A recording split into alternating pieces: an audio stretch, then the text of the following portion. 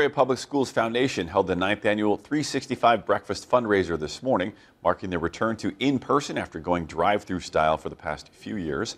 And a lot of people showed up, 225 at Woodruff Career and Technical Center for the breakfast, cooked by the culinary students. And the goal is to raise $55,000 to provide support for the PPS Foundation programs that directly impact Peoria Public Schools students. This year, the foundation is focused on 3 areas: providing food for the little free pantries in each school, also getting money to provide emergency rent, and funding for new uniforms.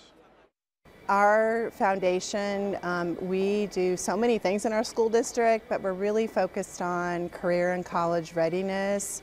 So it goes to our career programming, and this is super important for our children and going into high school. That's the main part, but we do so much more than just that. And a Peoria High graduate, Dr. Chris Reynolds, gave the keynote speech as elementary schools also performed for the breakfast guests.